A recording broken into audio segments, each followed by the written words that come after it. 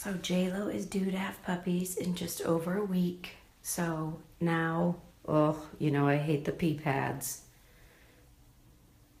Normally all the girls sleep in a crate with the door shut. They love it. It's a very comfortable, safe place. We have no issues. But at the very end of a pregnancy, her mamas are big. They're starting to feel uncomfortable. They want to move around. They want to feel the cool floor.